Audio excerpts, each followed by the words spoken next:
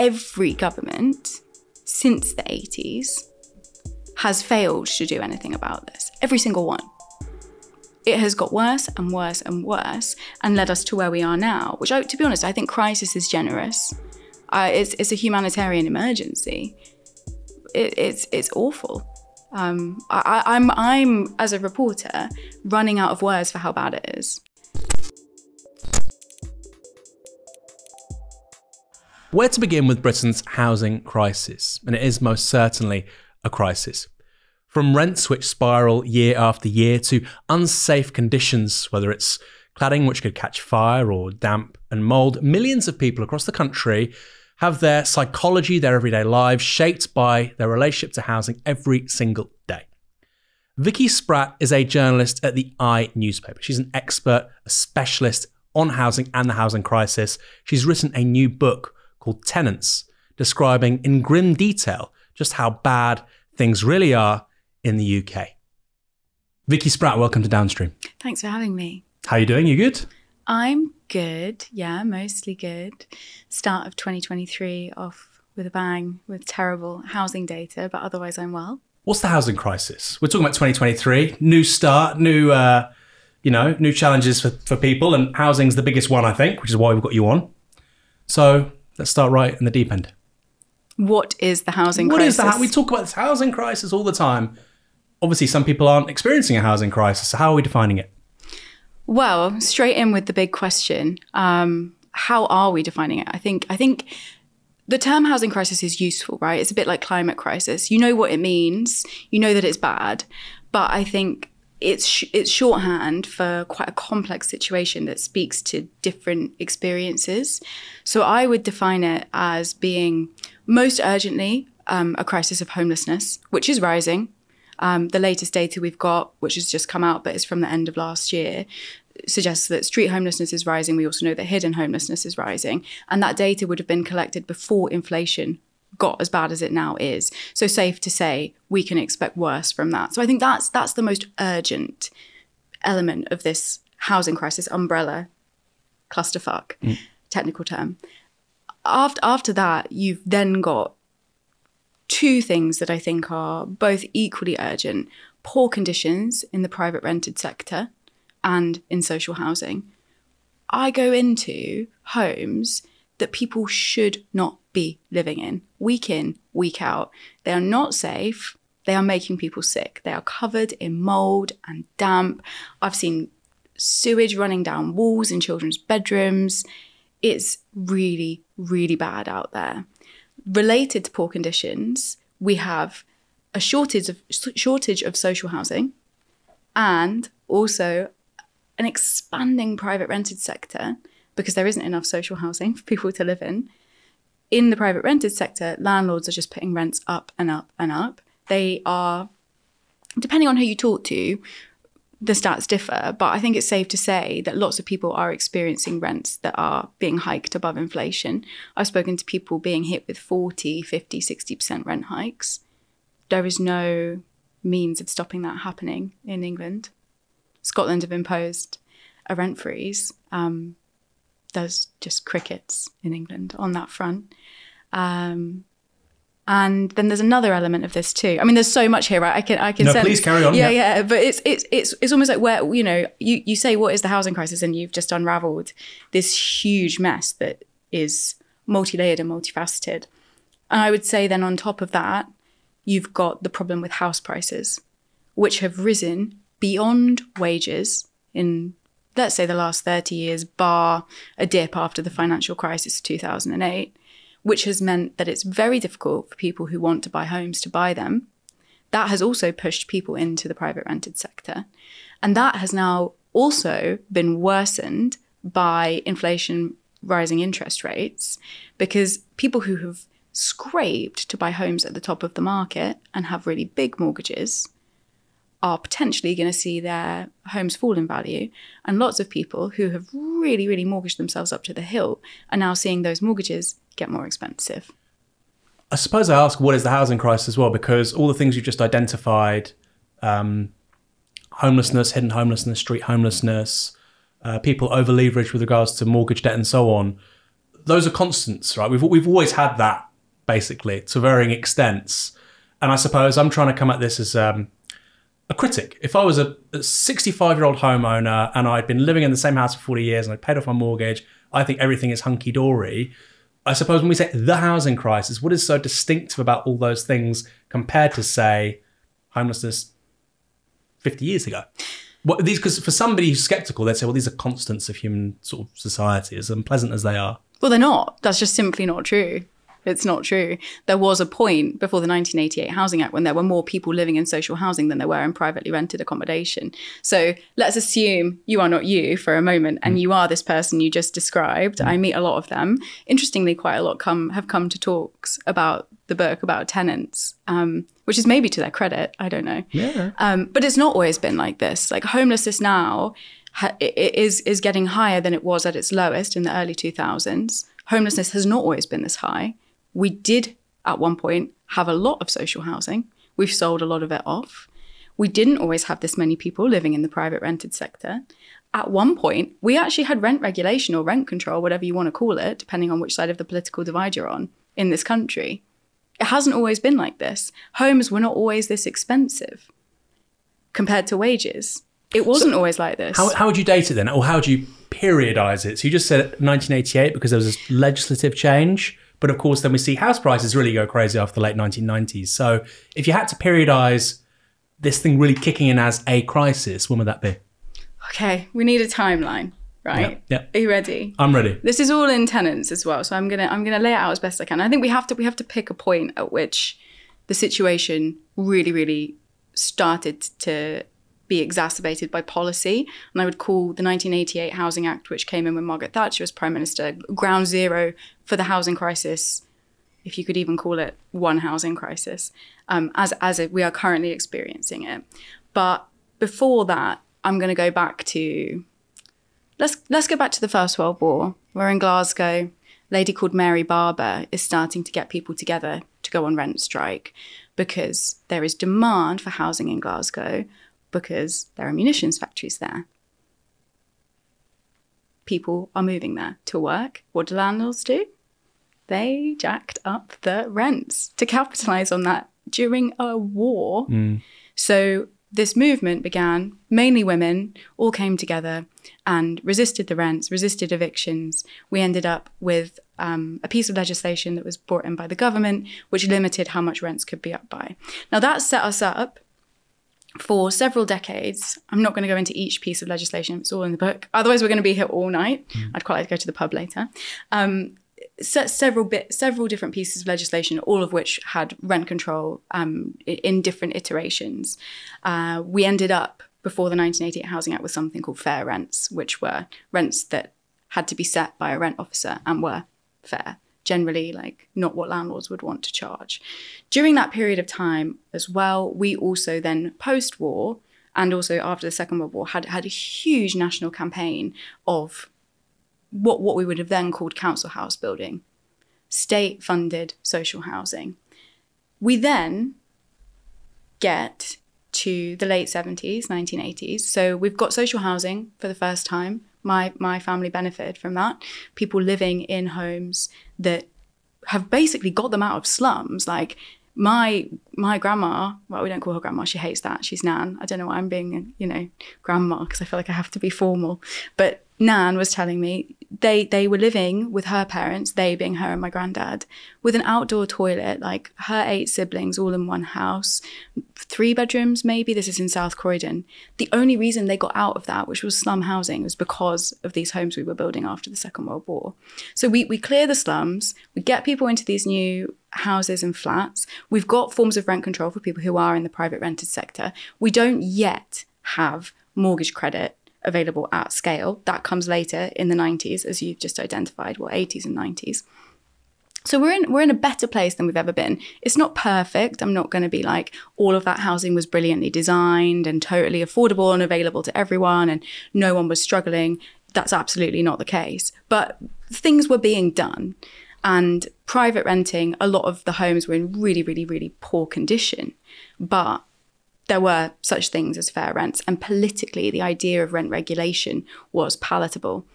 Then we get to the 80s, And Thatcher's government come up with the 1988 Housing Act.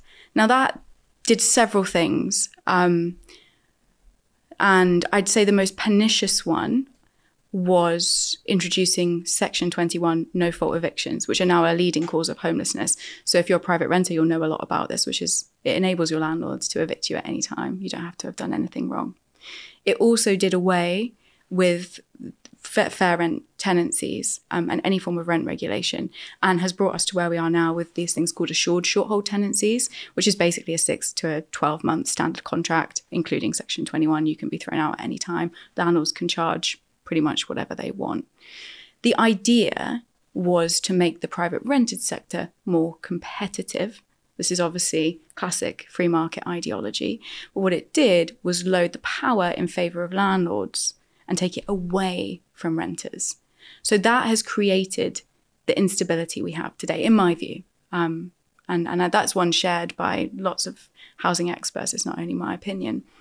At the same time, something else is going on, which has created this problem, this sort of dysfunctional relationship between the social housing shortage and the expanding, unregulated, unaffordable private rented sector. That's right to buy. So Thatcher's government also brought in a policy that, not all bad, enabled council house tenants to buy their homes at a discount from market value. Now, depending on your position on home ownership, that's not necessarily a bad thing. Why shouldn't someone living in a council house have the right to buy it? I mean, we could probably debate that all night as well. But they did it. The problem was they didn't replace the homes that were being sold, and they didn't put the money back into councils building new homes. So that's when we start to see our social housing stock diminished. Lots of those homes, built at great expense by the state, that were sold to people living in them, have ended up in the hands of landlords, being rented out at a premium. Sorry, I'm laughing because it's so absurd. On the private rented market. Something like 40% in some places, right? I mean, it's not a small number. It's like a really significant number of them. I think Milton Keynes is the right to buy capital of the country. And what the problem there is now, we have this huge housing benefit bill, which politically can be used to say, oh, we should cut housing benefit then. The problem is not housing benefit. The problem is we don't have enough social housing. So we are now, the taxpayer is funding private landlords because we don't have enough social homes. So the money doesn't go back into the system. Also, during that period of time, it was made more difficult for councils to build social homes. And we had the creation of housing associations, which I think it's fair to say not all of them are bad, but lots of them are not well run. And we saw that recently with a huge news story that I'm sure you're familiar with, which was the death of a little boy in Rochdale who was living in a housing association home that was mouldy and damp, and his parents weren't listened to. So that's kind of the potted history. And then I suppose I would add in what happened with credit. I think this is also a really important part of the story. So the kind of big bang, and then the introduction of the buy-to-let mortgage in the 90s, which made it easy to become a landlord and invest in property. And the key thing with that is you could borrow against the earnings from the buy-to-let as opposed to your earnings. Yeah. Exactly, which meant you were more attractive to the bank than a first-time buyer. And then, of course, mortgage credit becoming more widely available, home ownership expanding. I mean, this slightly predates the 90s. Like, this is happening in the 80s too. Because that's in 96 with the buy-to-let thing. Did nobody say this is a bad idea? Like, this is really going to distort the market? Was that not like a thing that they thought about? I think it's a little bit anachronistic. I mean, it's easy for us to say that looking back now, but at the time, because the social housing shortage wasn't as bad as it now is, I don't think it wasn't, I mean, obviously it was a terrible idea, but at the time, where the country was and where people were, this sort of obsession with using property, not homes, to make money, and homes as a vehicle for profit, not somewhere to live. I don't think that many people questioned it. I agree with that, but you know, you're coming out of Thatcher, like you say, right to buy, very popular with a significant amount of the population. You have to just. Well, it was a Labour policy before it was a Conservative policy. Yeah, well, as well. Hugh Gaitskell, I don't like to think of him as Labour, but that's entirely true. It was a Labour Party policy. Yeah, 1958, 9. Yeah, it was a manifesto promise. No, I know, but then you have Wilson doesn't implement it, for instance. So I think, you know, I of course you're right, and it is very popular with some people, and I think you could even make an argument to do it, but like you say, build accompanying social housing stock at the same time. But anyway, I can see why Right to Buy is very popular with some people who benefit from it. And you have this enhanced ideology of property ownership and self-reliance and so on and so on and so forth. And then in 1996, they're saying, actually, you know what? We're going to make it easier for somebody to become a landlord than for you to get on the property ladder. And it seems like the one thing that both parties really agreed on after 1992 was home ownership, getting on the property ladder, you know, self-improvement, whether that's Peter Mandelson or John Major, Tony Blair or, you know, Kenneth Clark. And yet there's a strange, I'm so curious where it came from and who drove it and like what think tanks were behind it and what politicians were championing it, because it seems such a strange thing all of a sudden. No? I mean, do we have any sort of data around that's a good sort of conspiracy theory, no?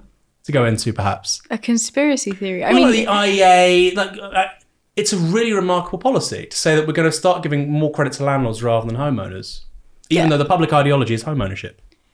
But I think that it's not so much a conspiracy theory, although I know that's an attractive way of looking at it, and you're quite right. Who drove it is the question. Well, Thatcher drove it in its iteration as we currently experience it, right? And she really, really, really did not like social housing, and she was a free market zealot. So I mean the buy-to-let stuff, which is 96. Oh, I see. Well, I don't actually know. I mean, I actually don't know whose idea that was. We'd have to look it up. It's such a big deal.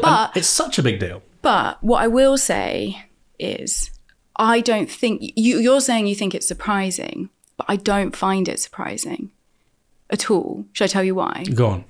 Right. Like, forget Westminster for a minute. Forget what nerds are bopping around in think tanks. I mean, if you could even call the IEA a think tank, they are technically a think tank. And think about what people want in this world. I've traveled this country for years now, speaking to people from all walks of life, living in various different housing situations. And the one thing that everybody who is struggling says is all they want is a home of their own. Yeah. When I interviewed my nan for Tenants, because I'd spoken to her about this, you know, on and off through the years, but I'd never sat down and actually talked to her about what her upbringing was like. All she ever wanted was to own a home that she could shut the door on and feel safe in, because I think that was not something her family had ever had. Not something that anyone in my family had ever had at that point in time. So that sort of compounds what I'm saying, surely, because like I said, the public ideology, the thing everybody wants is to own a home of their own, and yet the political class congregated on this idea of actually we're going to give loads of credit to landlords and not to you guys. And as a result, between 97 and 2007, I think the house price to wage ratio goes from something like 4.5 to 9.5. So like, and this is really hard for Labour people to grasp, that actually housing relative to wages became really unaffordable after 1997. It wasn't introduced by Tony Blair. It was a year earlier, this buy-to-let mortgage product. But that to me, my experience, I mean, I grew up in rented accommodation. Neither of my parents owned until 2006, 7. You know, my mum was a homeowner. She died a few years later, had basically a subprime mortgage. That's another thing we haven't even got to. Well, we'll get to that. We've got a lot to talk about. So I get all of that, but it was interesting to see them get on the property ladder later in life. And actually, if they'd done it 10, 15 years earlier, it was far more affordable. But because of this broader context, they would have made more money. Well, I think buy-to-let was part of the picture. It's not the whole picture. The expansion of mortgage credit for people who are buying homes to live in also is a huge part of the problem here too, right? There are more people who did that than became landlords. And that did jack up house price inflation. Do you think buy-to-let wasn't a major variable in... Oh, I'm not saying it wasn't a huge part of the problem. Yeah. And it's obviously been expanding more and more in recent years. Well, not so much recent years. By recent years, I mean like the last 10, 15. But I don't think that's the whole picture. I personally, you and I might disagree, I wouldn't hang it only on buy-to-let. But I think the deregulation of the private rented sector, coupled with rising house prices and the availability of buy-to-let mortgages, has caused part of this problem. But I don't think it's solely that. I think people buying homes that they would live in and then watching house prices do what they did, which is go like that, you could earn more sitting in your pants at home than you could going to work. It was wild. That also was part of the problem. 97 to 2007, again, like, it was crazy. When you look at average house price increases year on year for 10 years, I understand why all these people look at New Labour, you know, I voted Labour, I'm not, you know, and they look at New Labour and go, wow, it was an amazing time. It's like, this is Goldilocks if you own a property, right? Because, yeah, the average house price, I think it went up sort of 3-4x in like 10 years, 3x. Like, well, I think this is not normal. I think this is an important. Well, normal. It's not normal. Define normal. Well, prior to that, house prices had never gone up so quickly. Yeah, but you can't. What I will say on that is, I would debate that, because I don't think you can say that it's not normal, because we, before that point in history, didn't have home ownership for most people, right? Lots of people lived in privately rent. No, the majority of people, we were not a majority home owning country at that point in time. Before 97? Sorry, I'm going back to like before the 80s. No, I'm talking about 1997 to 2007, over that 10-year period where I think house prices basically go but when you say 3 or 4x. When you say it's not normal, I think it's atypical. That's not happened before or since, right? Right. Okay. I see what you mean. Well, what I'm trying to say is we're looking at a particularly unique point in Britain's history, right? And now we are where we are. It was basically an experiment.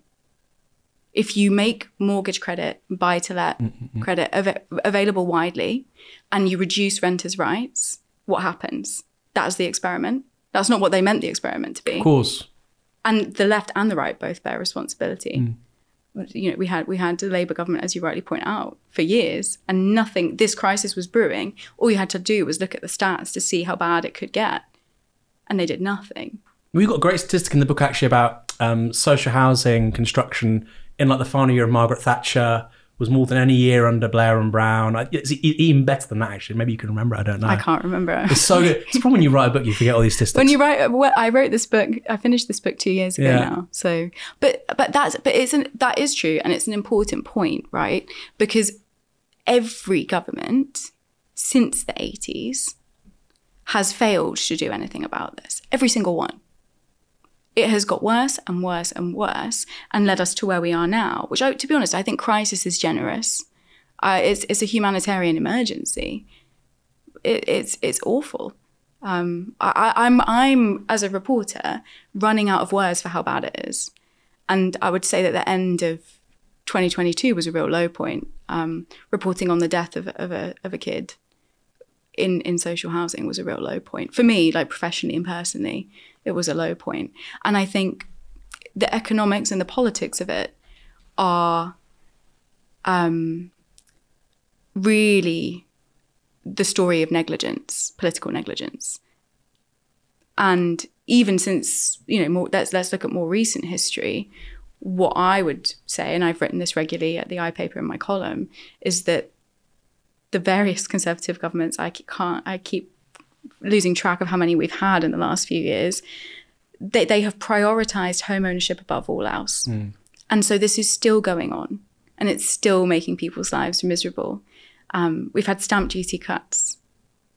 We've had absolutely nothing to sort out private renting. We've had some good work on social housing regulation, which was in the works long before Michael Gove was appointed Secretary of State for Housing. But he has got it over the line. So I'm afraid I do have to give them the credit for that. The Renters Reform Bill still seems to be stuck in the long grass. And for anyone who doesn't know what that is, that would end Section 21 evictions, hopefully, make it harder to increase rent in tenancy and generally bolster renters' rights more. But that has been being promised since 2019. And now we've got rents at historic highs. I'm just going to repeat that again.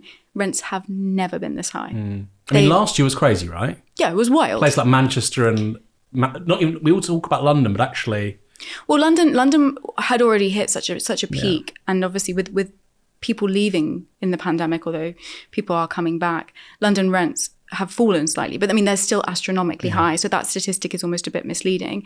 But broadly, and again, the data on this is not necessarily reliable. You've got the ONS data, which is patchily collected. That's an experimental index.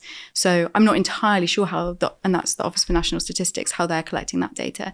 And then you've got data from the likes of Rightmove. So what they record is asking rents, which is how much landlords want to charge. And then you've got the data in my various inboxes from people who are telling me what their landlords are trying to charge them. But according to Rightmove, I mean, we're looking at broadly like 20% increases last year across the country. And it was outside of London, East Midlands, Yorkshire, Manchester. Bristol's been really hard hit. It's the whole country.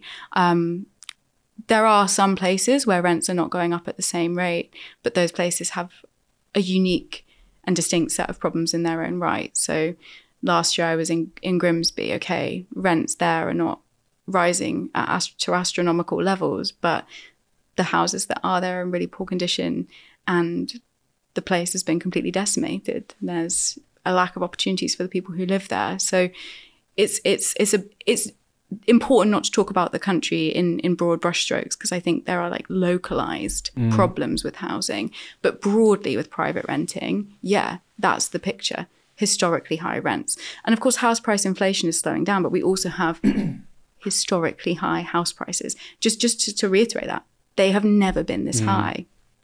Housing affordability, if you want to buy a home.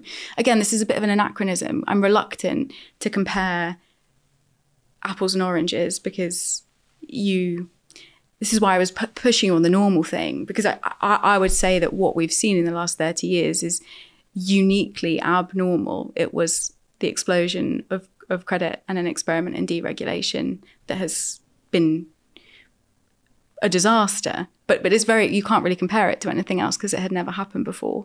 But if we are going to, look at a long timeline, housing affordability is at its lowest point since the 1800s. And that's relative to wages, presumably? That is, yeah. So it's never been less affordable to buy a home. But again, I mean, I'm reluctant to use stats like that, although I understand why they make good headlines, because you can't compare an economy that is so different to the economy we had then. Well, quickly, because obviously you're a brilliant journalist on all this stuff. There's lots of, I mean, I don't like to use that word, sort of vignettes, anecdotes, people's stories are really central to this. We'll talk about those as well. You're really great on the data, but then alongside that, you're a millennial who owns a home, which is very rare. I'm a millennial that owns a home, so we have a congruence there. And what I'd love to hear from you is a couple of things, really, because when we bought our home, which was perfect timing, right at the start of the pandemic, it was a buyer's market. People were just really looking to get rid. Like you say, no stamp duty. We wouldn't have paid much anyway. We would have paid some. And then, of course, 6 months later, we get the mortgage holiday. Just because we fancy getting the mortgage holiday, we're not going to get that opportunity again. And so I'm thinking, well, we've got on the housing ladder. We've avoided paying this tax. We don't have to pay our mortgages for 3 months. Meanwhile, I'm looking at all my friends who rent in London, my colleagues, my co-workers. Their life's not, they're not being helped by the state in that regard. And then when we go to remortgage after the end of 2 years, the lender goes, oh, by the way, you can lend against the increase in the value of your house. And I think, this is nuts. This is completely insane. Like, how do millions of people justify this to themselves as like in any way remotely fair if they have the mildest acquaintance with the rental market? So for you as a fellow homeowner, how did you find the experience of going from the rented sector into a place of your own? I think there's an important story actually about homeowners, and I wouldn't put myself in this category, who bought into the British dream and are being screwed over. Consider anyone who has bought a flat, a shared ownership or a help to buy flat with flammable cladding and fire safety issues. They could be bankrupt. I don't think that buying a home necessarily has made you a winner. And I think that the help to buy scheme, based on what I'm now dealing with my repayments, could potentially be another story that's going to really unfold. And actually, I would reframe the conversation now about people who have bought homes at very high prices and mortgaged themselves up to the hill. Yeah. They're going to be renting from the bank their whole lives. Yeah. I think the way we conceive of home ownership is going to have to change. We're now seeing 40, 45-year mortgages enter the market. Mortgage terms are only going to go in one direction if house prices don't fall drastically, and I'm not sure that they will, but let's wait and see what happens. Actually, people who have bought homes in recent years who didn't have huge wealth to put into it when they did that are not going to be in such a good position. No, I totally agree with you. And I don't know what size your deposit was. I don't know what your loan to value is like. I mean, it sounds pretty good if they're offering you more money, because they're certainly... We don't live in London, right? That's the thing. So But it depends how much. You didn't have to do help to buy, so I'm guessing you have more than 5%, which is great. Yeah. But if you, like me, only had 5% and you did help to buy, you don't have lots of money to play with, and now rates are rising, house prices might fall, and you've got a government loan to repay. It's not a great situation to be in. I'm better off than lots of renters, for sure. But I don't think that everybody who's bought a house is a winner. No, I don't think that, but that's the narrative, right? Well, so this is like another scandal that I've been reporting on, right? Actually, what about people who were sold this dream, Help to Buy being this sort of, you know, it sounds like right to buy. I mean, you couldn't have designed a better policy. Another attempt to win votes by the Conservatives, and it was popular, but it's not all that it seems when you start digging into it. I actually interviewed one of George Osborne's special advisors, who was an architect of the scheme. This was long before the pandemic, or maybe it was during, I don't know, I've lost time and space, or all warped now. And I said to him, when I was interviewing him, I was like, what made you think this scheme was a good idea? Because it looks like it's jacked up house prices. It may not be that good value for money for people. And he was like, well, haven't you paid back your Help to Buy loan? I was like, dude, if I had that money, I would never have used the government scheme. So you had people in Westminster devising this scheme, genuinely no idea how much money most people have. I think he's now, I mean, I don't want to get libeled, but he works for a big investment fund now. And he very generously gave me his time to discuss his thinking with the scheme. But, you know, if I had hundreds of thousands of pounds, I wouldn't have taken a government loan. But these are the people that sort of basically drive government policy in this country. Like, I have a friend who was at the Treasury, and I think it was in 2014, 15, which is, I mean, I know things are bad now, obviously with rent and whatnot, things are worse than ever. But in terms of like the sheer vacuity around policy and like just triviality and like barefaced ignorance, for me, it's the coalition government. I think it always will be. He was at the Treasury at the time, and his line manager, or whoever it was, the big cheese on their floor, said, oh, home ownership, people are talking about it. Who here doesn't own a home? And this boy puts his hand up, and he was, you know, it was the younger sort of members of staff put their hand up, and they put their hands up, and they don't own a home. And the guy's, fuck a duck, there's quite a few of you. And you think, these are senior civil servants at the Treasury, and they're doing straw polls amongst their members of staff. Obviously, it's not particularly reflective or representative sample of the country more generally. And I thought, wow, these aren't serious people whatsoever. So do you think the civil service, party politicians and so on and so forth, the people that are generating policies like Help to Buy, do you think they're making these things significantly worse on purpose? Or is it just about the sort of, you know, okay, we need to just make sure house prices go up another 5-10% because that's electorally expedient? I think there's several things going on. So I wouldn't answer the question in the way that you framed it, because I think it's more complicated than that. But I would start with saying I think we have a huge problem in this country with who we hear from and who makes decisions, right? We know that journalism, for instance, is majority still privately educated. The people who become journalists, generally speaking, went to fee-paying schools. So fair to say they probably come from reasonably wealthy backgrounds, right? So for years, they are the ones who've decided what makes the front page. If you went to a fee-paying school, I'm imagining you probably own your home. We know that people whose parents own their own home are more likely to own a home. Bank of mum and dad, et cetera, et cetera. So I think that was going on, where home ownership was getting a lot of attention, where potentially politicians were not being held to account in the way that they should have been. I certainly felt that way when I started reporting on generation rent, as everyone loves to call it, although I think that's a bit of a pointless term as well. So I think that was happening. And then I think you have that problem mirrored in our politics. We right now have a cabinet that is majority privately educated, fee-paying schools. I don't think they have ever collected data on how many of the cabinet own a home, but I mean, fair to say, a lot of them. Like, same with journalism, right? That stat, as far as I'm aware, doesn't exist, but I imagine, based on my experiences early on in my career, I was often in rooms, not only of people who own their own homes, but where very few people knew someone who lived in social housing. I think that's fair to say. Because you were, this is public knowledge, it's in the book, you were a sort of junior producer at the BBC. Yes. 10 years ago? Yes. 10 years ago, I'm like checking my age. Actually, more than 10 years ago 12 now. years ago, yeah. Yeah. Well. Really in the crosshairs of like the early austerity stuff. You were sort of privy to those conversations. I was there. Yeah, I was there at major flagship news programmes. And I would say, hey, I've got this story I think we should do about people being evicted or whatever. And I would be told it's just not that interesting. And what kind of stories would they sort of focus on instead? Do you have any sort of vivid recollections of, oh, spike that, we're going to do this instead? Do you know, you're really, really causing me to like dredge the reservoir of my memory without my phone brain. So I can't remember. But we did get a couple of renting stories over the line. But generally speaking, it wasn't, the housing crisis wasn't deemed that interesting. I'm trying to remember what else was going on. There was loads of psychodrama back then. I mean, that was the coalition years. Because you were a junior producer when there was the famous Allegra Stratton interview with... No, that was before my time. That was before your time. But I do talk about that in the book. But I wasn't working on that story or at the show when she did that interview, but it was around the same time.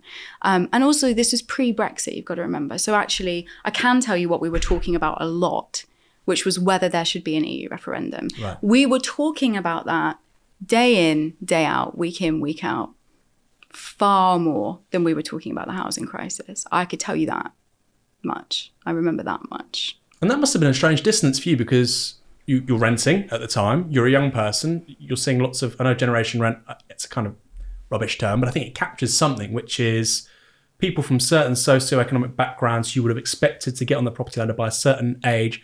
It just doesn't happen after 2007 for whatever reason. And those are the kinds of people that you meet at university or just be friends with or social circles or co-workers or whatever.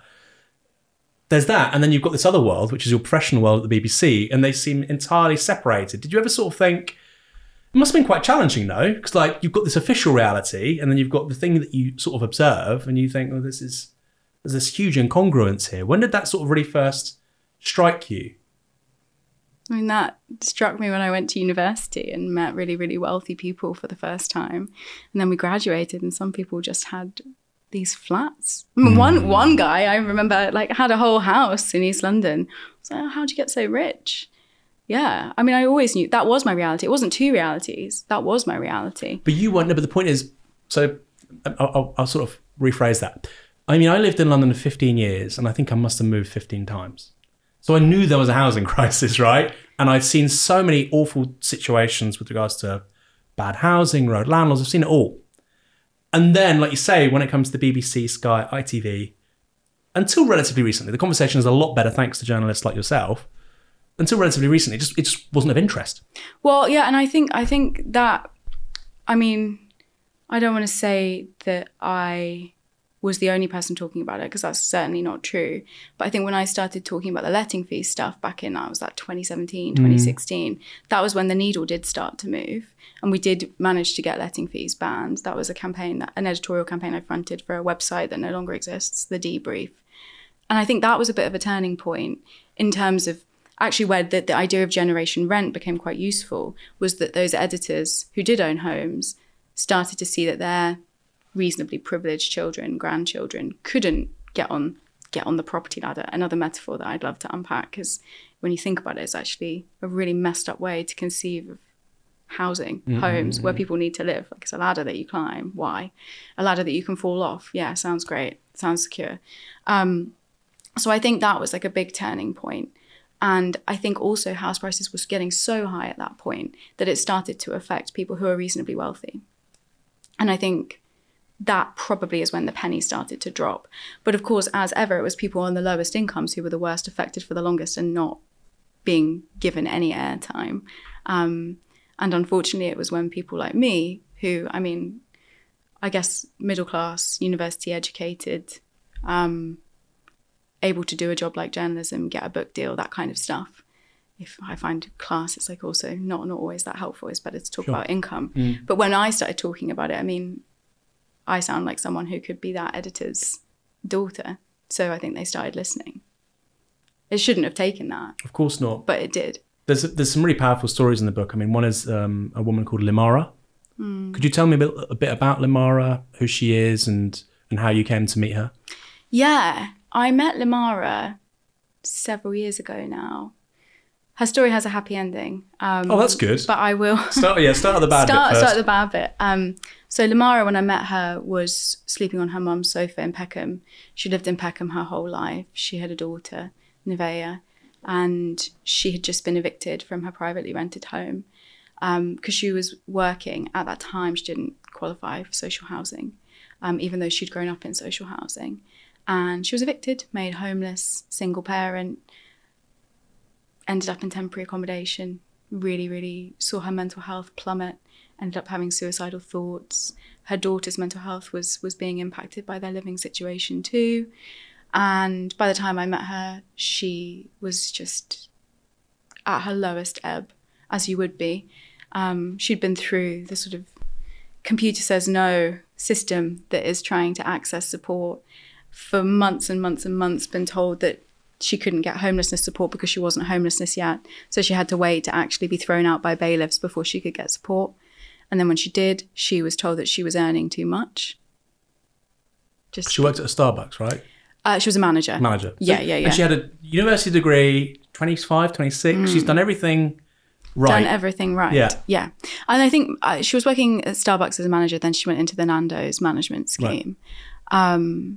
And they kept telling her that she was earning too much and that she'd be better off earning less and then having more of her rent paid for this crappy temporary accommodation she was in South London with a shared bathroom, right? Like, people who live in temporary accommodation come from all walks of life again. I'm not going to say that some people should have support and others shouldn't, but I don't think that people who are requiring support for substance abuse should be put in the same housing as single women with children. I don't think that should happen. That was happening. Is there any safeguarding issue around that? There's a huge safeguarding issue. No, of course there is. Yeah. But did the council... No, but my point is the council meant to... Yeah, of course. But but there's nowhere to put people. So where do they go? It's a mess. Council housing officers have, they make mistakes for sure, and I report on that regularly. But so this wasn't a mistake? Well, I don't think they didn't have anywhere else to put her. That's the reality for a lot of local authorities. That's why the social housing shortage is so serious. So yeah, she had a suicide attempt and eventually was given a home, which she still lives in. And now she is a housing officer. Oh, wow. And if that's a story she ever wants to tell, she should tell it, not me. But the reason she gave me for that is that she didn't want anyone else to ever go through what she went through. And she now knows that there were things that happened with her case. Like, she wasn't given the right information at several points that shouldn't have happened. So I think she's an incredible person. And what she's been through, no one should ever have to go through. But sadly, there are thousands of Lamaras. Yeah, and there's a few other case studies as well. There's the mother with 7 children. 7 children. 7 children? And the inhaler? Oh, Kelly. I don't think it's quite 7. Is it 7? I think it's 5 or 6. Was it? Maybe it's 5 because then it's her and the partner made it 7. Maybe that's what it was. It's a family of 7. Yeah, Kelly. So I always find it sorry. I just find what happened to her really devastating still. We're still in touch. I'm actually talking to her for something else at the moment. But basically, Kelly and her family were also evicted by a private landlord in South London. Just want to be clear, we're talking a lot about London. This is a national story, but I think the London housing crisis is sort of a beast in its own right. And the book also has lots of case studies from around the country. Yeah. But in London, I suppose it has a particular set of problems. Yeah. Because historically, in the last few decades where house prices have got particularly high, social housing shortages are particularly bad. Landlord puts the rent up, they can't afford it, evicted. This was in Bromley. They got rehoused in Peckham. So not a million miles away. I've heard worse. I've heard of people being relocated from South London to Bradford, for instance. But pretty bad when you're adding 45 minutes to get your kids to school and you can't afford a car, which was their situation. And I think what happened next really speaks to why we have to talk about the human impact of homelessness and not just these broad brushstroke statistics. Like, what happens when someone is evicted? What happens when they become homeless? What happens when they become displaced? They're removed from everything they know. They're removed from their support network. They're removed from their local GP system. They might not know where their hospital is anymore. They're taken away from their kids' schools. Everything has to change. And Kelly had a son who was asthmatic, and he had his asthma started flaring up, which she thinks is because the temporary accommodation they were put in was dusty. Quite possible. We know that happens a lot. We know that kids who've experienced homelessness are more likely to have health conditions, mental health conditions and physical conditions. Went to the doctor, got prescribed an inhaler.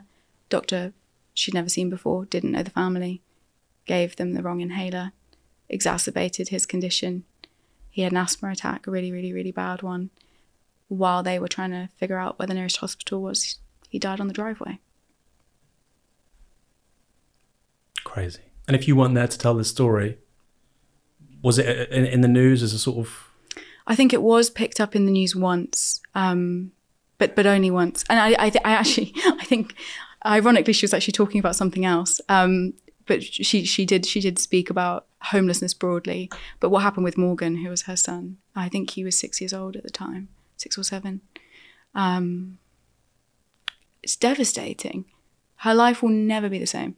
And I wish she was here to tell this story, not me, actually. I'm working on something which I hope is going to involve her telling her own story, because she would tell it far better than I ever could. But there's just so many of these. I mean, again, in the book, there's another guy as well called Tony. We'll go to him in a minute, because I think he's a really good counterpoint to the whole generation rent narrative. And, you know, boomers, swimming in money, and millennials and Gen Z are under the thumb, because that's not the whole story. But there are just so many of those stories, and they don't really feature in our national conversation at all. You know, there's a Ken Loach film or whatever.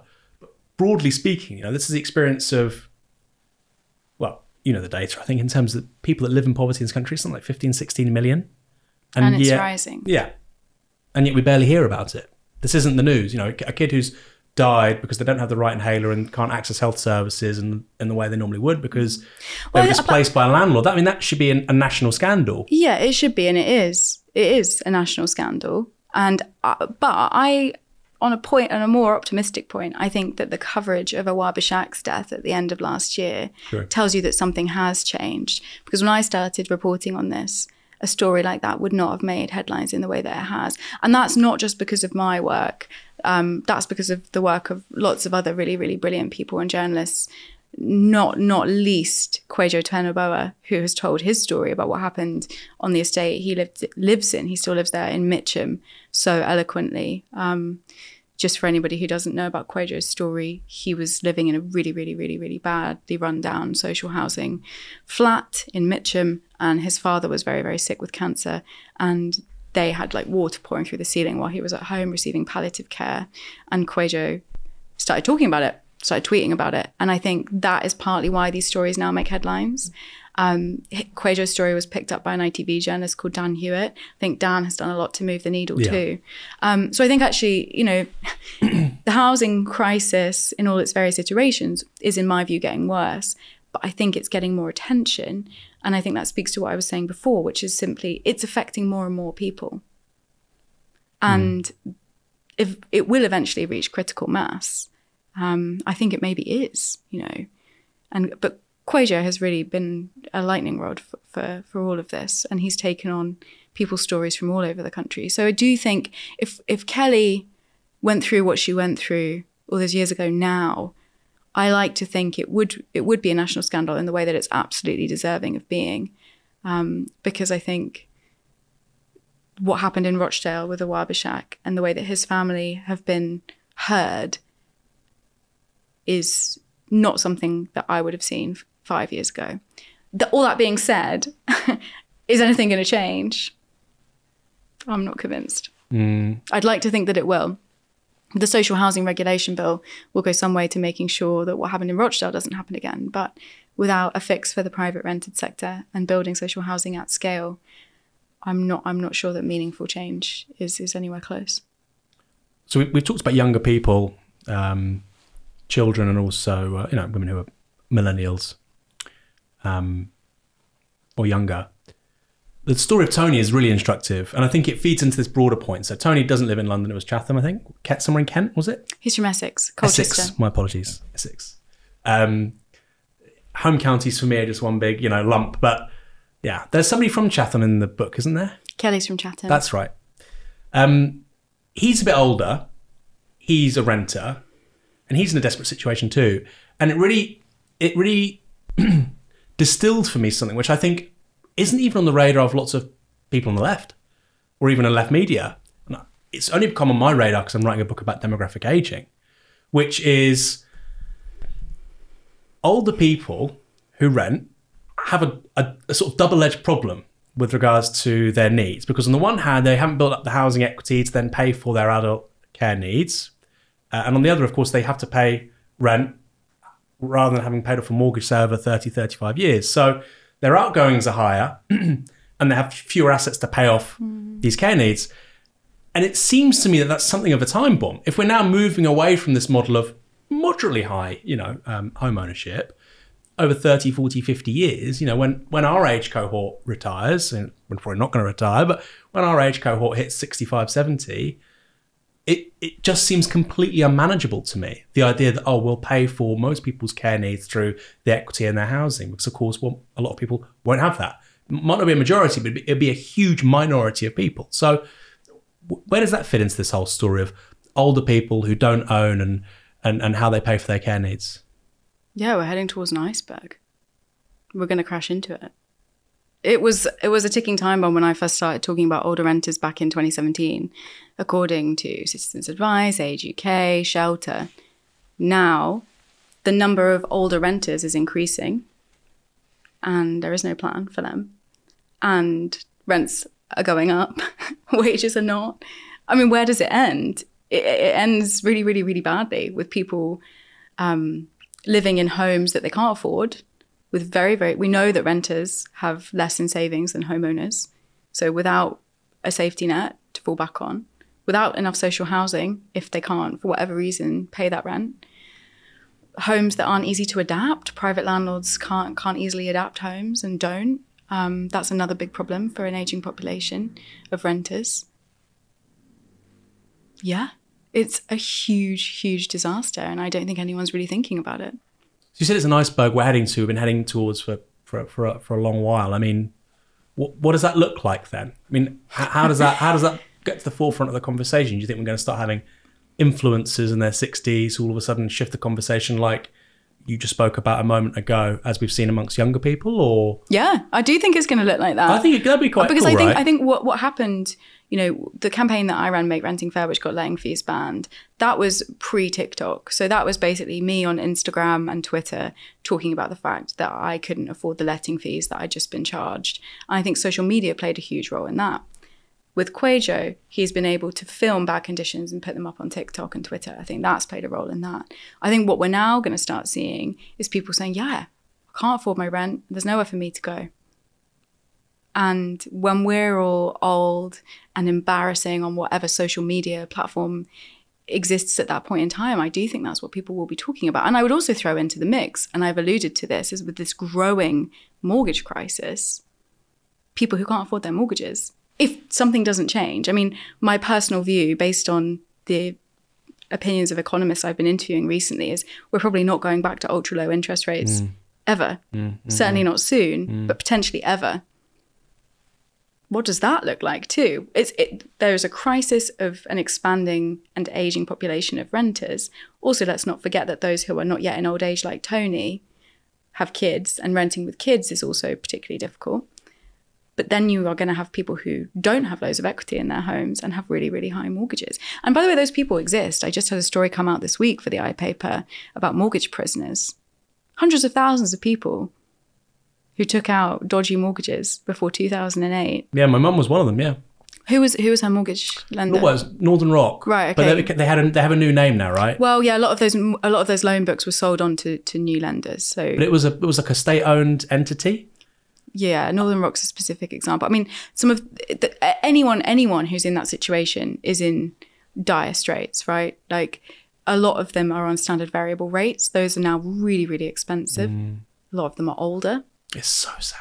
Well, it's brutal. I mean, but the reason I've been covering it is because I spent a day at the Croydon County Court sitting in on eviction and repossession hearings. And these dodgy mortgage lenders who existed pre-2008 are now trying to repossess homes. As interest rates go up and people can't afford to pay their interest-only mortgages. So I think I'm not comparing that to the situation of people who've, say, taken out a 95% mortgage at a very, very, very, very high point of house price inflation, with a small deposit. I'm not comparing it. They're distinct and distinctly different. But I do also wonder, not only do we have a population of aging renters, I think people won't have the same capital to take out of their houses when their mortgages, if their mortgages even run out, right? Like, I think there's another version of the future. Gosh, this is miserable. 2023. Well, I think it'll get so bad it's going to change. But yeah, okay. I mean, I look at this day in, day out. Yeah, it is really bad. And it is really bad. And I think we could potentially end up like Japan, where mortgages get passed down through families. Because you won't be able to, if house prices don't fall substantially and wages don't rise, you won't be able to borrow huge amounts of money at higher interest rates. So the way to make it affordable, quote, in the language of the banks, is to extend the term. Yeah. And that's why we've gone from 20, 25-year mortgages being the norm to 30, 35 now, moving towards 40, 45. I mean, Boris Johnson was talking about, before he was booted out, wanting 50-year mortgages. That's how they're going to fix it. But the knock-on effect of that is that people are borrowing more for longer and paying more interest on it. So retirement, even for homeowners, unless they're wealthy, doesn't look like it would have looked. And unfortunately, our care system still relies on people having some of their own money. I mean, you kind of, I mean, the stuff I'm not being glib here, the stuff that you're exposed to, it almost sounds like low-level conflict journalism. Like the sort of trauma that people are going through on a daily basis in terms of engaging at the bottom end of Britain's housing system. It does seem like low-level conflict. No, not war. That is melodramatic. But, you know. Is it? Well, war, I think, is constant death, I suppose. Yeah, but it's on a spectrum, right? But I'm not going to, obviously I'm not going to compare being in a war zone to this, because again, I think we'd be comparing apples and oranges. But I think the studies on this speak for themselves. This is trauma. People who are evicted suffer with PTSD. They're more likely to have a suicide attempt. It is trauma. It is a conflict of a kind. It's an economic one, sure. And a political one, and a social one. And it ruins lives, and it ruins people's health. I mean, we also know that renters are, this is a study that I talk about in the book, brilliant academic called Amy Clare. She took blood samples from social tenants, private tenants, and homeowners and measured them for this thing called CRP. It's a protein that sort of tells you how much inflammation there is, right? And inflammation is a marker of disease. If you have high levels of CRP, you're more likely to have cancer and other health conditions. It's a sign that something is really wrong. Private renters have higher CRP levels than homeowners or social tenants. We know this is making people sick. It's not hypothetical, it's real. And I go into these homes, I go into these courtrooms, I see it week in, week out. I would actually love to not do this job. I'd love for there to be no need for it. Well, of course, yeah. You're doing very important work. So. Well, thanks. But I'm just a conduit for these stories, right? But I'd love to move on to something else. And I didn't think when I started writing about housing. I mean, Tenants was what? 5-6 years in the making. That book, that's how long that book took, because it follows people through several years in their lives. So people have a visual cue. Where's the camera? There you go. So people know. It's a very good book. Thank you. But I didn't think when my concern when I started it was that by the time it came out, there'd be no need for it. How wrong I was. Things are worse now. Yeah. If I don't laugh, I genuinely, some days, it's not about me, but that after that day in court, I just started sobbing. What else can you do? What else can you do? What else can you say to people? I don't know. Like I said earlier, I'm running out of words for it. Yeah. I mean, we're going from bad to worse here. I mean, quickly about property guardians, because this is where it gets even more like crazy to me, is that, you know, you talk about the experience of people who are property guardians. One is a teacher. We have key sector workers, people who society depends on, and they're living in these what do you call it? Not doss house, because that's being dismissive to the people that live in them. These are very good people, but like even a slum isn't a correct sort of term in terms of the experience you talk about from a neglected, empty former nursing home and some of the things that happened there. I mean, can you just talk about this with Camelot Properties, I believe?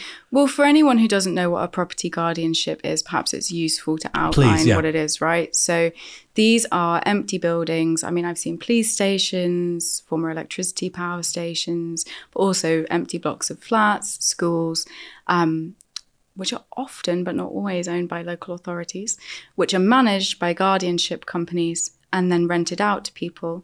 If you live in one, you're, in theory, although lawyers dispute this, you're not a private renter, you're a licensee, you have fewer rights, you can be evicted at any time, although there are some brilliant lawyers who would argue, one being Giles Peaker on Twitter, Nearly Legal, he's a housing encyclopedia, that actually property guardians have the same rights as renters, but guardian companies argue that they don't. So local authorities or people who own property tell guardian companies to rent out these properties, fill them with people, and that's a way of making money while they sit empty before they're demolished or redeveloped or whatever. People who cannot afford private rents, particularly in cities, although not all guardianships are in cities, think, for £600 a month, I can still stay in the city. So they end up becoming property guardians. But often, these homes are really not that cheap for what they are. Bearing in mind, you might have one of those sort of telephone box showers. I don't know if you've ever seen one. It's like a plastic cubicle that you can put in a room. So it has a shower. It's not a real bathroom. You might have shared facilities. You might have no heating. I did an investigation. This was also for the iPaper a few years ago, where I pretended to be a prospective guardian viewing a school. This was in London. And I will never forget, the woman showing me around from the Guardian company was like, yeah, so there's no heating. I was like, cool. She was like, but we'll give you a heater. I think you have to give us like £100, but we'll give you a heater for the room. I was like, right, so there's no heating. I was like, where's the shower? Got her to show me the shower, a little phone box shower. I was like, how many people have to share this shower? She'll be, about 12. It's like Oliver Twist, but worse. That's the sort of impression I get, is that it's not even a slum, doesn't even do it justice. That school, that was a primary school. That was owned by a local authority as well. And because rents are so high, a lot of the people I've interviewed who live as guardians are key workers. I've spoken to teachers, nurses. But it's not crazy. But that's the thing. If you think about it now, where we are, this is the logical endpoint. Of course. But it's so wild that it has been allowed to get here. Can you go into the details of the nursing? Because this was like surreal once you got into the details of this. Because basically there's a couple of... This is the nursing home also in Essex. Please, yeah. Again, I laugh because I don't know what else to do. But basically, sometimes when you say these stories out loud, they sound like fiction. Yeah. Because you couldn't, like... Doesn't sound believable. Yeah, you wouldn't. Like Gonzo journalism or something. Yeah, or a dystopian novel about what happens when the world falls apart. But no, this is now. So, care home in Essex that had been condemned by the CQC, Care Quality Commission, because it wasn't fit for people to live in. All the boilers were broken. It was a mess. There was obviously other stuff going on beyond the structural problems with the building, but structural problems with the building were a big part of why it was no longer allowed to operate as a care home. Gets taken over by a property guardian company. I'm not going to say which one because it's all in the book and that was all legal, so people can read it there. Very astute. I wish I was that smart sometimes. Carry on, sorry. And they start renting it out to people. It's a huge, huge, huge place. I think at one point there were maybe 40 or so people living there. Again, sharing showers and bathrooms. And it all starts to fall apart. There's no heating. There's raw sewage running around. Like the people who are living there were sending me videos of this. Raw sewage just flooding corridors. Dire living conditions. And they're complaining. They're not really getting anywhere. One day, it all comes to a head because completely by chance, fire service come to check, thinking it's still a care home, and realise that the Guardian company has not been running any of the fire safety tests they're supposed to be running if people are living there. This was post-Grenfell. Grenfell Tower fire, again, for anyone who doesn't know. Really equally should not be true story about people dying because a building wasn't fire safe. And they haven't been running the correct checks. So Fire service say, you're all going to have to leave. You can't live here. We start relating the story in the book through the and by the way, the rent wasn't that cheap, sorry. It was like £450, £500 a month. That's not that cheap for a death trap. Yeah. The protagonist moves in. She's like the first person moving in. I mean, almost, it's like if Hunter S. Thompson was like a landlord, it would look like this. It's just unreal. She moves in, not a great situation, but okay, she's there. And like you say, it's going to be condemned, has all these problems. And they proceed to move another 30 people in. It's like, okay, well, if maybe 5 people lived there, maybe this was plausible. But it's that interface of like dangerous, ignorant, stupid, and then like sheer greed. 5 people shouldn't be living there, but okay, they want to live there. There's a service that's, you know, the property itself is being, I think squatting should be legal, but park that. You know, it's doing what a guardian company says it's going to do. But then the pure malicious greed to stick 30 people in there, I just think is... I personally think people should be locked up for that sort of stuff. And I know you don't want to name the company and so on. Well, interestingly, the company... Okay, several things to pick up on here. Let me try and take them each in turn. Let's just initially quickly scroll back to squatting. So I think what's interesting is that property guardianship started popping up after squatting was made illegal. So what property guardianship is kind of squatting 2.0, except the people who own the buildings make money from it. Right? And it's less safe by the sounds of it. I mean, I squatted a bit and it sounds less safe. So there's that. And then I think there's this other point, which is, okay, so was there criminality in this situation? Well, yeah, there was. But the company did what's called phoenixing, which is where you just dissolve the company and then nobody can do anything about you because you don't exist. And then they reformed under a new name. That's it. There's the Andrew Tate thing about laws don't apply to wealthy people. Sorry to mention his name, but this ideology, which I think is personified by some really grotesque people, I mean, it's actually kind of like operates at the everyday level of our economic model. Well, yeah, this kind of stuff. What I would say is before they phoenixed, several of the guardians, I was involved in talking to them while this was going on, did get what are called rent repayment orders, RROs, which anyone who is in a bad housing situation could look into, because their home was unsafe and laws had been broken. They were able to get RROs, so they did get money back.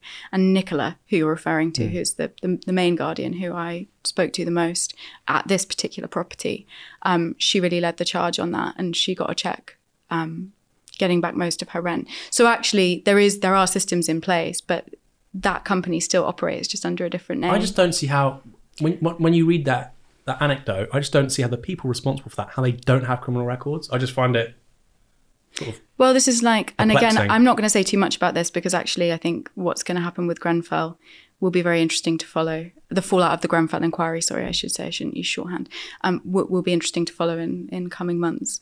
But as things stand, I mean, 72 people died, and nobody's in prison. That may well change, I don't know. And it's not something I'm in a position to talk about at this point in time. But that also speaks to this problem, right? Like, we're talking about homes when we talk about housing. We're talking about where people live, where they wake up every day, where they go to bed, where they ought to be safe, where you should be able to be completely vulnerable in every single way.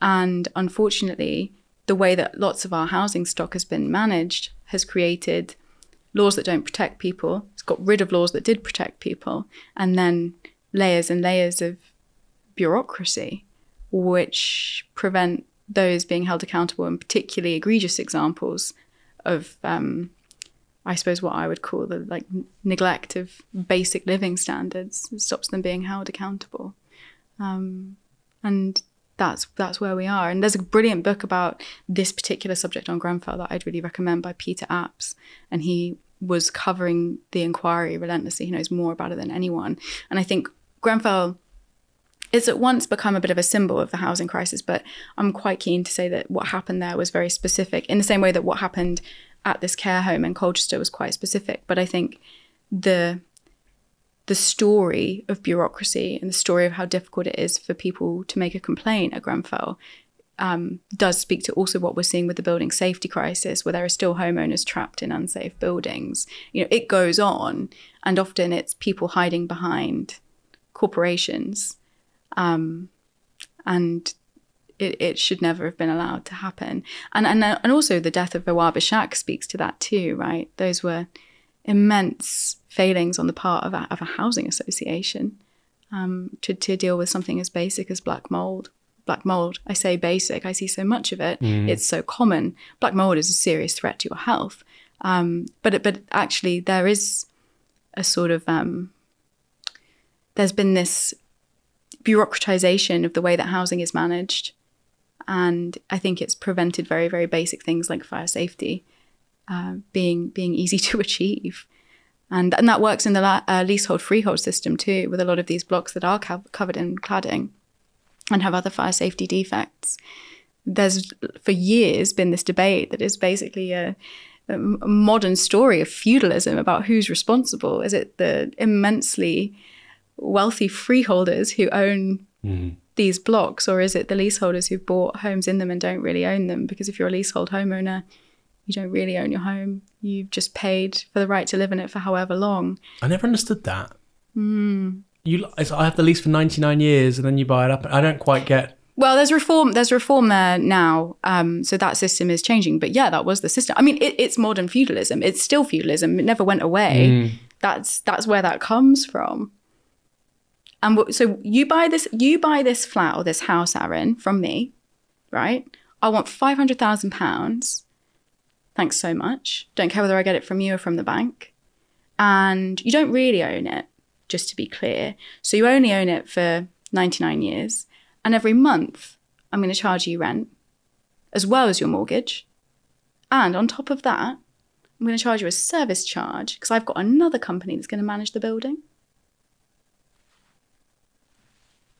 I mean, there are millions of properties. But by the way, if anything goes wrong with the common areas or with the outside, if it should turn out that this building is covered in flammable cladding, I'm going to bill you.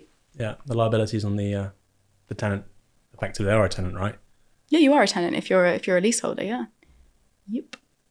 There's so many properties like that. I mean, like when my dad was buying a place and it was like 99-year lease. It's like, Dad, I don't think that's.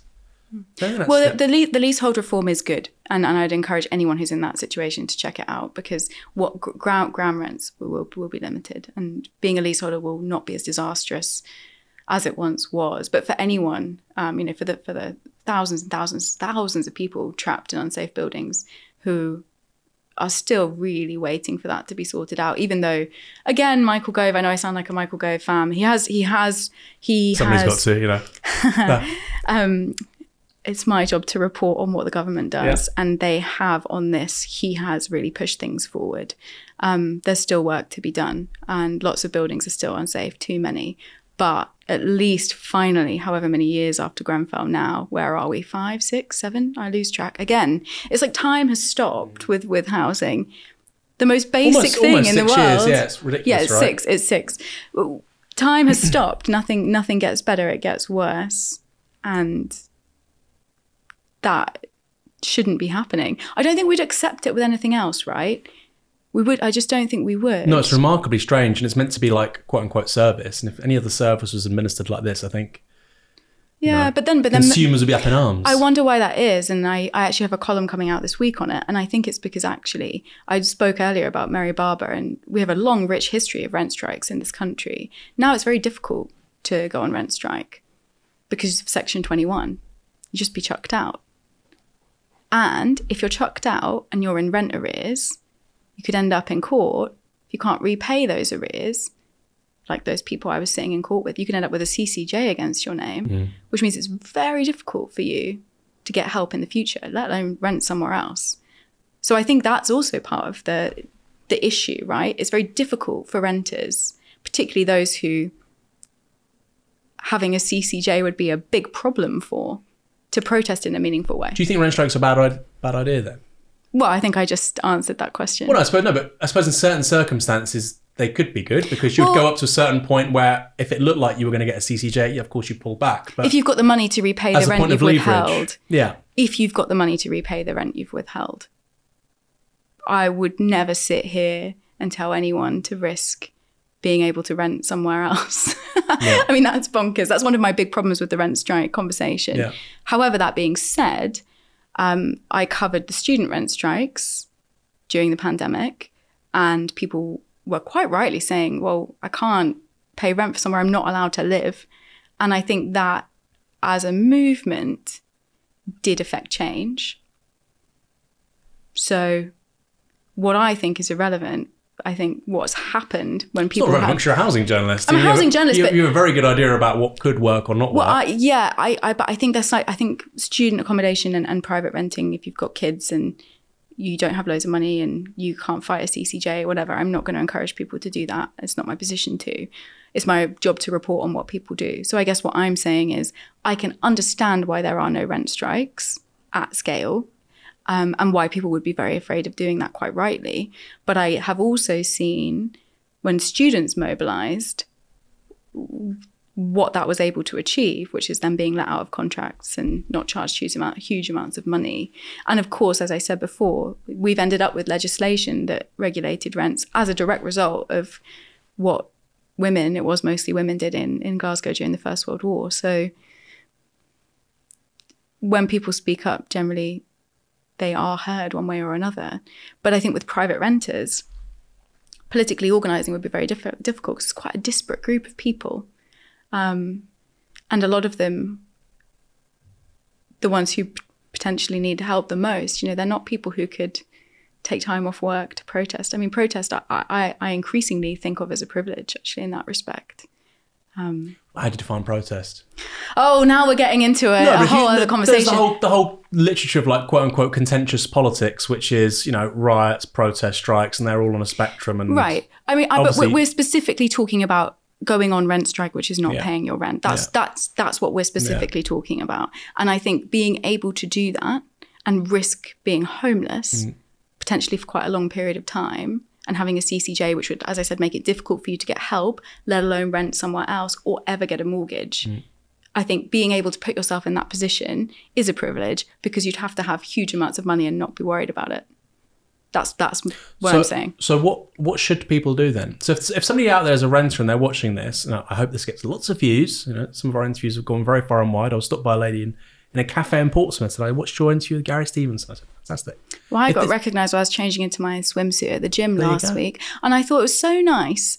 But also, I would much have rathered that I had clothes on. If this is viewed by lots of people and renters in the kind of situation you're talking about, and they say, yeah, you know what, actually, I don't want a CCJ and I want access to credit in the future because that's the right thing to do. So what do they do then? Let's say they, like you said, they have got limited time, maybe 1 hour or 2 hours a week. What can they do to improve their circumstances with regards to the housing crisis? Well, I'm loath to give anyone advice. I'm a journalist. It's my job to tell stories. It's my job to hold the government that we have to account, and the opposition and all politicians, regardless of who they are. That's my job. So I'm not a housing advisor. There are great organisations that provide advice: Shelter, Citizens Advice, Crisis. And they have brilliant templates on their websites about what to do if you are hit with a rent hike or an eviction, what your rights are. But as I say in the book, people are taking things into their own hands. And I think that looks like grassroots movements, tenants unions, that people are joining. And I've reported on that at length too. The book begins with an eviction resistance in Brighton, which is organised by the union Acorn. So I think we're seeing the answer to that question, which is unable to get the support they need from the state, unable as an individual to maybe take the action they would want to take, often for financial reasons. People are coming together, and that looks like giving each other advice. That looks like free legal advice. That looks like eviction support. That looks like picketing letting agents who have done things they shouldn't have done. I hear about that all the time still. Breaches of the Letting Fees Act shouldn't be happening. It's called the Tenant Fees Act, banned letting fees. So I think what I think people should or shouldn't do is kind of irrelevant. I'm interested in what people are doing. And that looks like coming together. But of course, there are other levers you can pull, right? Because I have a bit of a problem when I write about the organising and the grassroots support, and I keep coming back to it, which is to me, that's a symptom of the gaps in the welfare safety net. Legal aid deserts across the country. Yeah. There are parts of the country where you can't access a housing lawyer. Yeah, great that people are joining tenants unions and coming together and supporting each other. But once they would have been able to access free legal support, that has been taken away. So I come back to the same thing, which is actually that the gaps in the state that have been allowed to appear by unraveling the safety net need to be addressed. And I think we forget that there are two things you can do always, right? You can vote and you can write to your MP. You can. Often it might not be read, but sometimes it is. And that can get something raised in Parliament. That can drive change. I've seen it happen.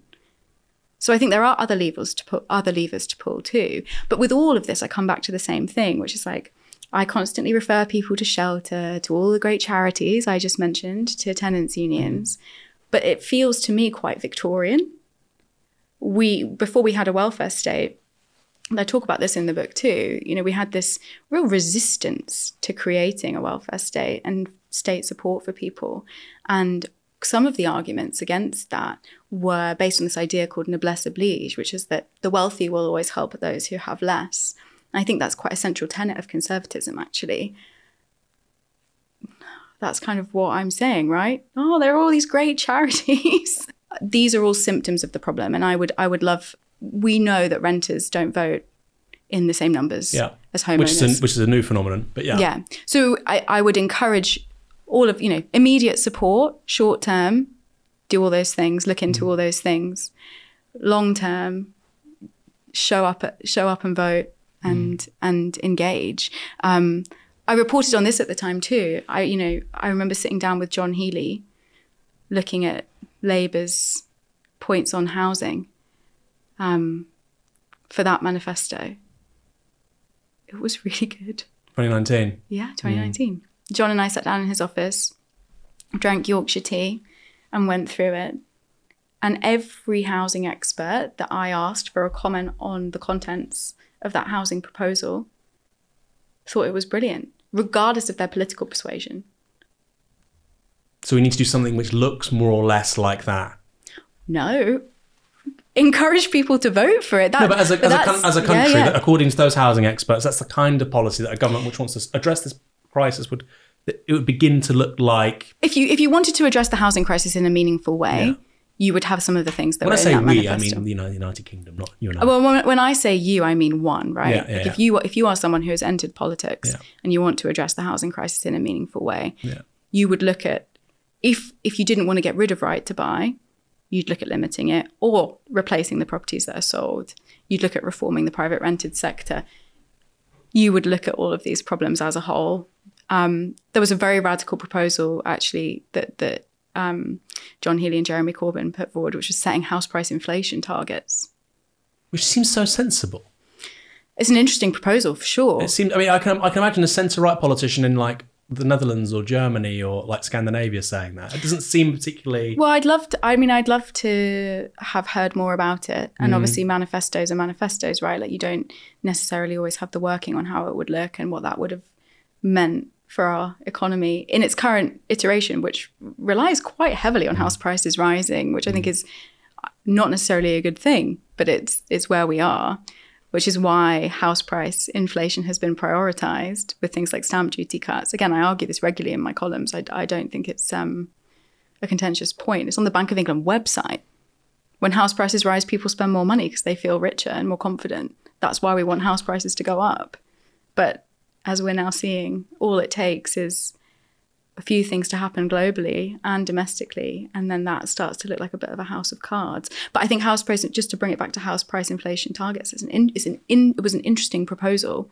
That was maybe the most sort of, I want to use the word radical, but I really also don't like that word because I think it's so loaded. I thought that was the most forward-thinking piece of the proposal that I read. But everything else was, why have we not already done that? And that was stuff that people have been calling for years. Sort out right to buy, sort out social housing, regulate the private rented sector, do it now. This is not new stuff. This is things people have been saying for 10, 20 years. And if they are anywhere near as tired of saying the same thing over and over again as I am, I can imagine what that must feel like. But for some reason, it doesn't happen. For some reason. So the landlord lobby is incredibly powerful. And it's about who walks the corridors of power and what they know about, as you said earlier, the lived experience of people. And if you've never been evicted and had to worry about where you're going to go, if you've never had to worry about getting a CCJ, maybe this stuff doesn't matter to you. Vicky, we'll end there. You said you might get tired of talking about it. I hope the politicians get tired of hearing about it and execute some changes. It's been a real pleasure. Thanks for having me.